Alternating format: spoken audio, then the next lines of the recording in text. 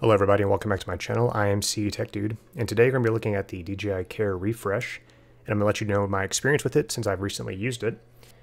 The DJI Care Refresh is a extended warranty of sorts that you can buy on your unactivated drone, or you can buy it on your activated drone, but you only have 48 hours to do so, and you have to submit video verification that it's not already damaged.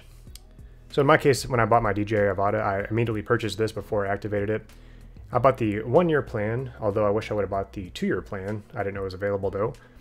But it's $80 for the one I bought, and what that gives you is it gives you 2 damaged replacements. So if you crash your drone twice and you can still recover it, you can request a new one or a refurbished one. I'm not sure which yet, but it's $29 per incident, which is a really good value in my opinion. Or you have 1 flyaway coverage, which I'm not exactly sure how that works yet because I haven't had to use it. But it sounds like if it flies away, hopefully even into water, and you can't recover it, you can use this and pay $200 to get a new one. So really good value in my opinion. And recently I had to use this, and I'm going to show you the process for it. Let's get started. So the first thing you'll need to do is go to the DJI Repair website and go down to DJI Care Express and click Request Now.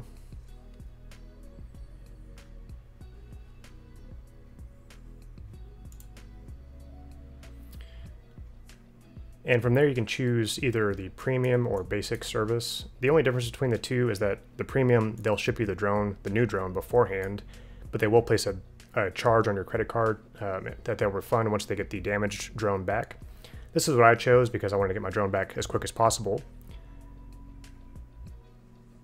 But the basic's the same thing, but you send the drone in first, so it's just a little bit different.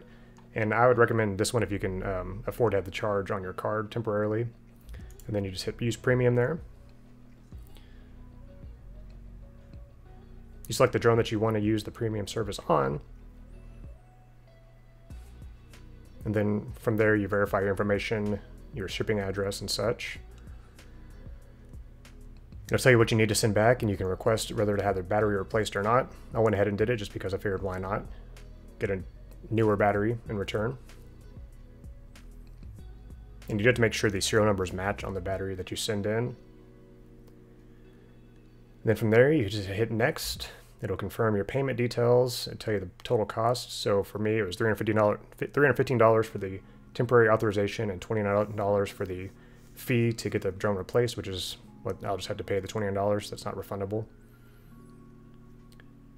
Then after that, you fill out the payment information and you'll get an email and you're off to the races.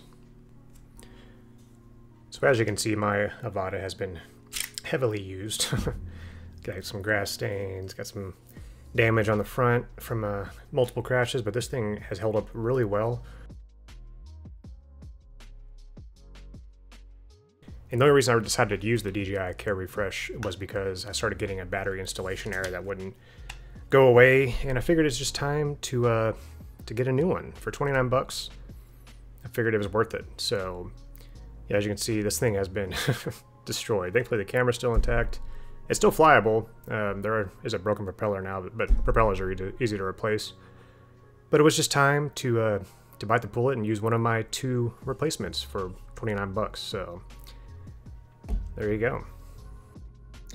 All right, guys. So I submitted my DJI Care Refresh claim on April 3rd. Today is April 6th, and I just got a box in the mail. So let's go check it out. Let's go. Okay, so let's open the box and see what I received. I'm curious, I'm sure you are too.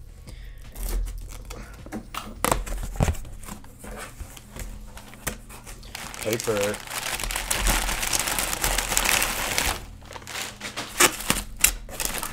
Okay. I see retail boxes, which is a good sign.